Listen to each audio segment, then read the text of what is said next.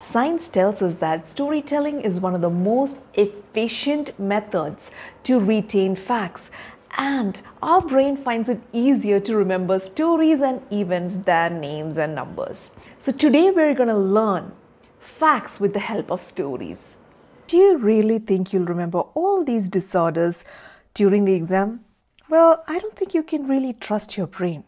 And the questions are usually framed like this. All of the following are autosomal dominant except, and these are the options. So here the answer is C, that is Fabry's disease, which is sex-linked recessive. Now, this means that not only should you know all the disorders that come under autosomal dominant, you should also know all the sex-linked recessive disorders so that you can pick the odd one out. Today, I'm going to tell you 4 stories for all the 4 headings. So let's dive right in.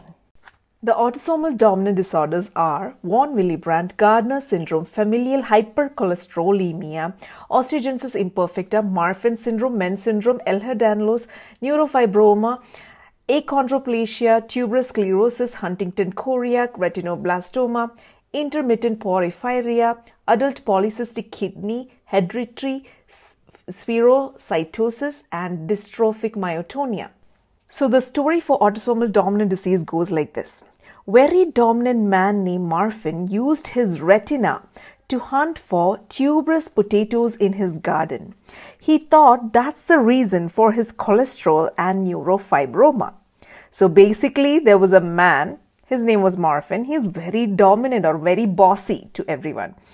And he had cholesterol and neurofibroma. And he thought the reason for that is because he ate the tuberous potatoes from his garden. So he used his eye or retina to hunt for them in the garden. So the word very will help you remember von Willebrand because V and V. Dominant to help you remember that we're talking about autosomal dominant disease. Man for Men's syndrome. Marfan because Marfan syndrome, and that's why I've drawn a tall man with long hands. Retina, eye, because retinoblastoma, Hunt for Huntington chorea, tuberous for tuberous sclerosis, garden for Gardner syndrome, cholesterol for familial hypercholesterolemia, neurofibroma for neurofibroma 1 and 2. If you look closely, you can see neurofibroma on his body, and the yellow spots that are shown are cholesterol. On the right side, you can see tuberous potatoes in his garden. This is how tuberous potatoes look like, and this is neurofibroma. The story is not over yet. So when his little brother, his means Marfan's little brother, heard this, his name is Ehlers, okay? So Ehlers, Marfan's little brother, heard this. He tells him that these potatoes was the reason that gave him achondroplasia. People with achondroplasia, they are short. So that's why Ehlers is drawn as a short person. And you can see that he has a round face, a sphere face. This helps you remember the disease hereditary spherocytosis, sphere and sphero. And you can see that his hands are very thin. I've drawn it very thin. This will help you remember dystrophic myotonia. So basically Ehlers is short, he is thin, and he has a round face. Short will help you remember achondroplasia, thin for dystrophic myotonia, and round face for spherocytosis. And the name Ehlers will help you remember Ehlers syndrome. Next is autosomal recessive disorders. So if you look closely and listen to the names that I'm going to read out, you can spot them in the next story. Okay? So the list goes like this. Friedreich ataxia, phenylketonuria, galactosemia, cystic fibrosis, hemochromatosis, alpha-1 antitrypsin deficiency, Wilson's disease, alkaptonuria, lysosomal and glycogen storage disorders, muscular atrophy, adrenal hyperplasia, sickle cell disease, thalassemia, and homocystinuria. So the next story is about thalassemia. She is a Greek goddess. Her name is Thalassemia. She somehow wanted to get rid of a cyst which is there in her hand. So she tried various methods. First, she tried frying the cyst by putting her hand on a copper vessel. Then she tried cutting it out with an iron sickle knife. Then she tried to put phenyl in it, and then she finally gave up and put a cap on it. So Thalassemia is the Greek goddess and she had a cyst on her hand. So she fried the cyst by putting her hand on a copper vessel is what I told. Now we know that accumulation of copper leads to a disease and that is Wilson's disease. And because she tried to fry that cyst, the muscle around that got destroyed. So muscular dystrophy. Now the second method she used was cutting it with the iron sickle knife. A sickle knife which is made of iron. Okay. So this led to accumulation or absorption of iron in her body, and this led to hemochromatosis. We know that hemochromatosis means increased amount of absorption of iron. Okay, so sickle for sickle cell anemia and hemochromatosis for hemochromatosis. Now the third thing that she did was she put phenyl in it. We know that phenyl is a chemical disinfectant and it's used to clean floors or surfaces. So this chemical, what that caused was it caused glycogen storage disorders and lysosomal storage disorders in her body. Okay, so that is GSD and LSD that I've put here. Then she got fed up with all these methods because all of them failed, and she said to herself, I'll just put a cap on it. So I'll put a cap on it. I'll cap. That sounds like alkaptonuria. So that will help you remember alkaptonuria. So now let's find the hidden disorders once again. Thalassemia is the name of the goddess. So thalassemia disease is covered. Cyst, cystinuria, Wilson's disease, muscular atrophy, hemochromatosis, sickle for sickle cell anemia, phenyl for phenylketonuria, GSD and LSD is glycogen and lysosomal storage disorders, and IL-cap is alkaptonuria.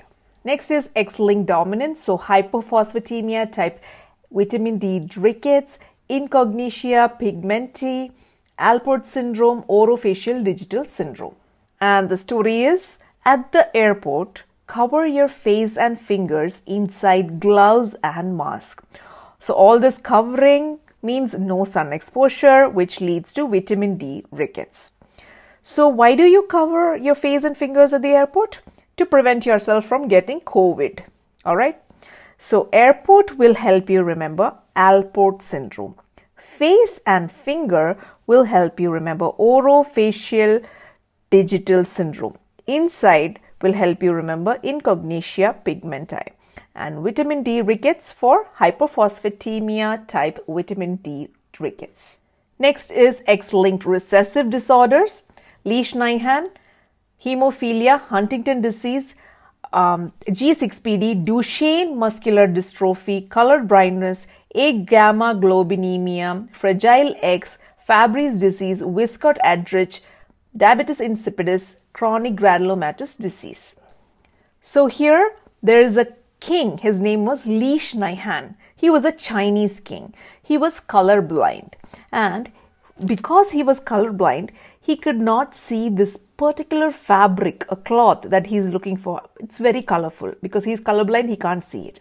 So he used his coded axe, this axe which had a code on it, he used it to hunt for that magic fabric.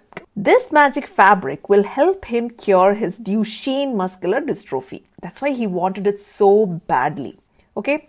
So I've also given the king a red crown. Now why is that? This is to show hemophilia. So he had hemophilia also. Why king and hemophilia? Because hemophilia is called the king's disease or the royal disease. So that will help you remember hemophilia. Now Lesch-Nyhan for the name of the king, that will help you remember Lesch-Nyhan disease, colorblind for color blindness, and coded. I have written a code on the axe. It is G6PD. That will help you remember G6PD deficiency. And there's an axe. He's holding an axe. Now axe has an X on it. So X will help you remember Fragile X disease. Hunt will help you remember Huntington disease. Fabric for Fabry's disease. Muscular dystrophy. Now he had this muscular dystrophy, right? So this will help you remember muscular dystrophy, and I've drawn his hands very thin. So that will also help you remember Duchenne muscular dystrophy. So we just covered all the 4 stories. Now, before I leave, I want to clarify a few things. So if you look at this list, I have highlighted a few diseases in green and yellow. So these are the diseases which have not been covered in the story.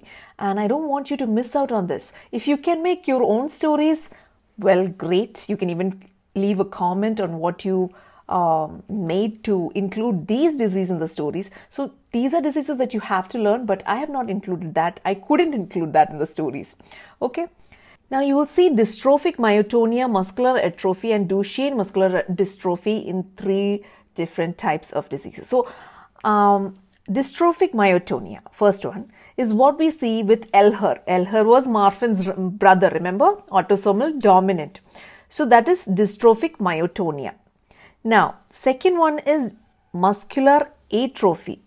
So atrophy is destruction, and we see that Greek goddess, her name was Thalassemia. She tried to burn the cyst. When she tried to do that, the muscle got destroyed. So atrophy, when atrophy is there, you should remember Thalassemia, the Greek goddess, and that was autosomal recessive.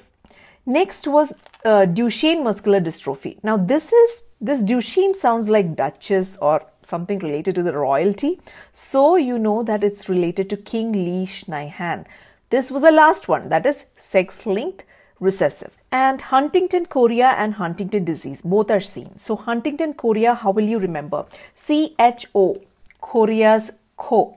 Co is also seen in cholesterol, which is seen in the autosomal dominant story. We see that Marfan had cholesterol, right? So co will help you remember cholesterol as well as chorea or Huntington chorea. Now the other Huntington is for the king, that is Leishnihan. He was hunting for the magic fabric. So hunt for Huntington disease. If you enjoyed watching those stories, please do hit the subscribe button.